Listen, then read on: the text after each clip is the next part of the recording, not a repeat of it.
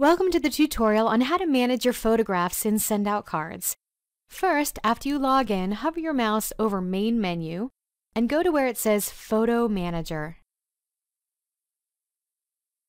You'll see your photographs load, and you see a nice big image of them, and you can scroll down and more will load.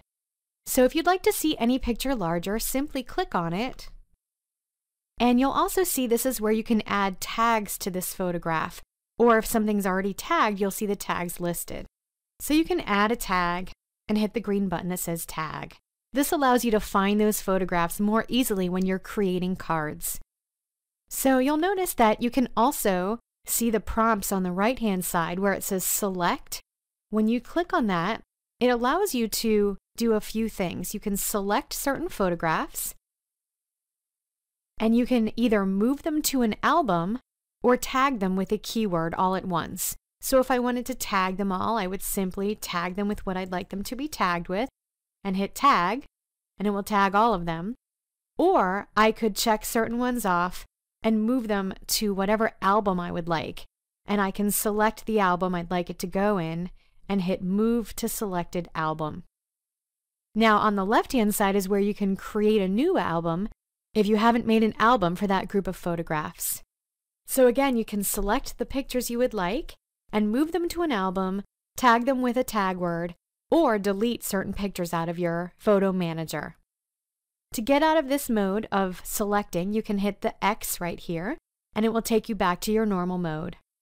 Now notice right next to Select it says Upload, and this is where you can upload pictures from your computer or your phone. This is a great way to get photographs from your phone into your SendOutCards account by going to SendOutCards from your app or your Android and uploading right here and taking pictures from your phone to upload right into SendOutCards.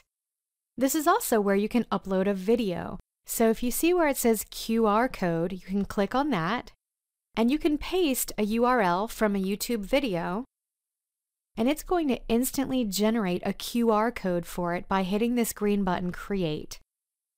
So it will generate a QR code for that video, and you'll see it will instantly put it in your QR codes album category to be able to find when you're creating cards. So you can take this QR code and drag it inside a card, and then your recipient can scan it with any QR code reader and see your video.